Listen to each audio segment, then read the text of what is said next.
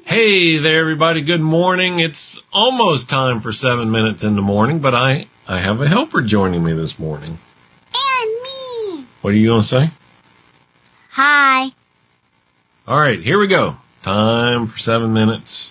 If I can get my finger around here. Time for 7 minutes in the morning. This is 7 Minutes in the Morning, where 5 days a week you get tips and hacks dedicated to helping business owners and leaders just like you find and break through the one thing that is preventing your success. And now, here's the host of 7 Minutes in the Morning and your results coach, Thom Rigsby.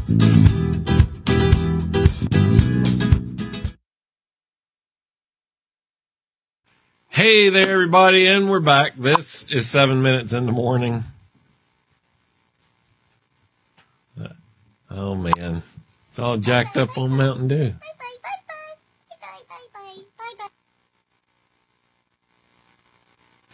Okay, and we're back. Yeah, she's awesome. That was, for those of you that don't know, that's the oldest granddaughter, Lindley.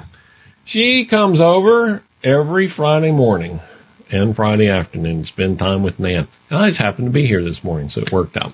All right, so good morning, welcome. This is 7 Minutes in the Morning. My name is Thom Rigsby.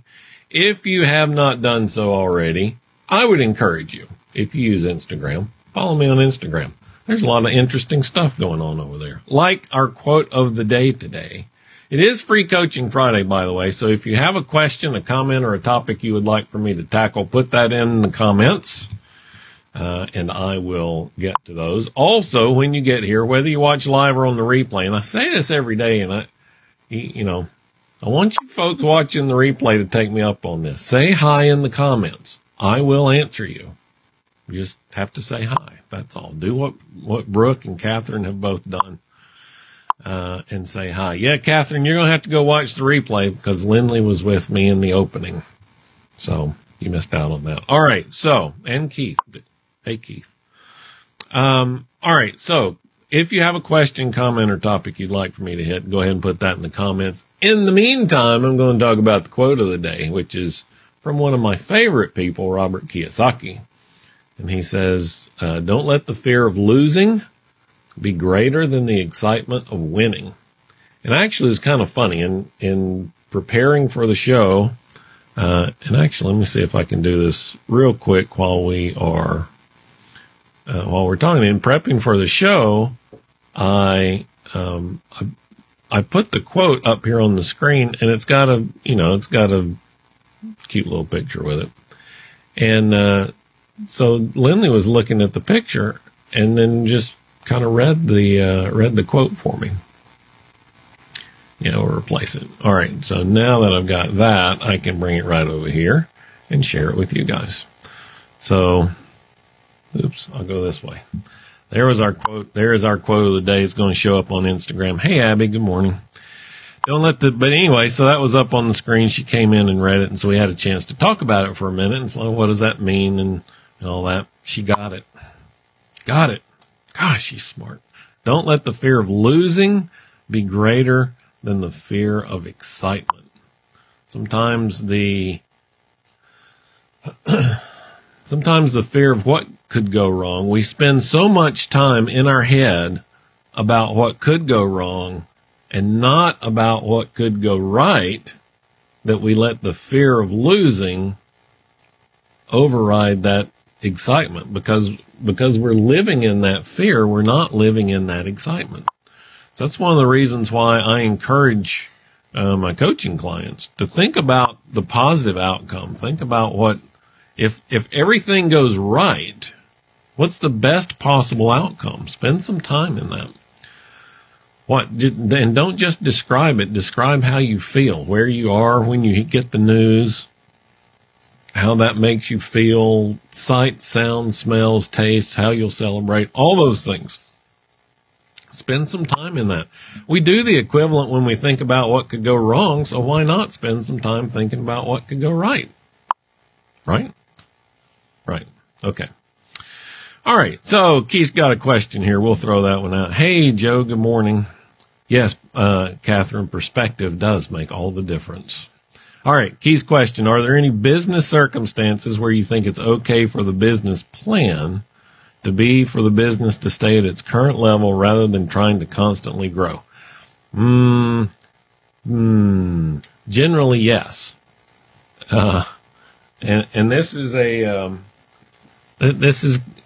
it's an interesting question, because we're kind of taught that we want the business to grow. But there is a point in the life cycle of a business where it is achieving the goals of the business owner. And in that life cycle stage, we call that stage sustainment. Once the business gets to that sustaining place, there's no compelling need to keep growing the business except, and this is why I say generally I agree, or generally I would say yes, except that you're going to have customer churn, right? So you should just expect to lose customers at a predictable rate over time. Now, if you just want the business to long tail out and when all the customers are gone, the business is gone, then okay. Don't worry about maintaining that new customer flow. But if you want to maintain a level, which I think was your question, you got it at its current level and you want to keep it there, then you have to have some plans for replacing the churn. Okay?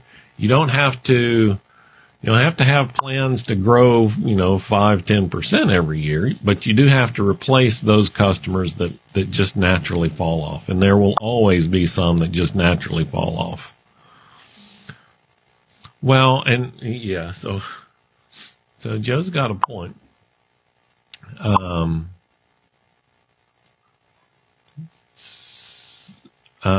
So actually, Brooke, that's how I use it when I'm helping. So Brooke's comment was a sustainment phase could also be a planned time to save and plan for growth. That's how I encourage business owners to think about it. Because you go from a startup phase through the grind into this sustain mode. Well, now your next growth cycle necessarily has to come back around and repeat that startup mode. Because you're either starting up a new product, a new location, a new sales channel, and you're doing some kind of startup again, then you go back through the grind again, then you get to sustain. And every time you land in that sustain cycle, that sustain phase, you have to make a decision about, are you going to go back around through the growth again, or are you going to loop out the other way and just let it play out? Now, so that's kind of the repeating, and I like it that way because right now I might think I want to go through, 27 growth cycles, but after I get through 7, I might say, no, actually I'm pretty happy with this business where it is. I'm going to let it long tail. Now to Joe's comment, which is, the danger in doing what you're talking about, Keith, when you become satisfied, placated, I don't know the right word to use here. When you become satisfied with where you are and you stop aggressively trying to maintain the business, there's a huge opportunity for someone else to displace you. Now, in the case of Blockbuster, there was a huge disruption also in that new technology came and made their planned model obsolete. And, if you subscribe to Moore's Law, Moore says that technology, now I've forgotten exactly how it goes. What is Moore's Law? Somebody help me out there. But that it doubles, on a regular basis. Let's see, we'll look it up here real quick. Moore's Law asserts that the number, that's about transistors. Every 2 years, the number of transistors on a microchip double about every 2 years, and the cost is cut in half. So every time it doubles, it cuts in half.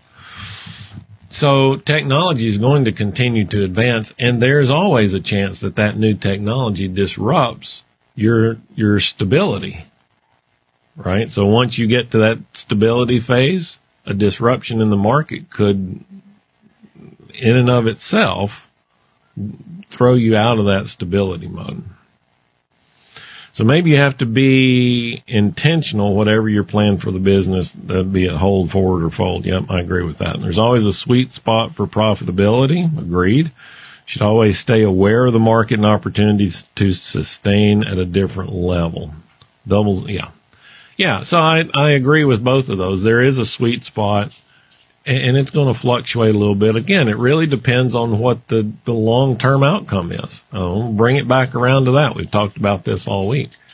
But almost every business, now Blockbuster actually is a great example of a business that didn't have an opportunity to long tail. I mean, their business, the delivery, the technological disruption broke their delivery system.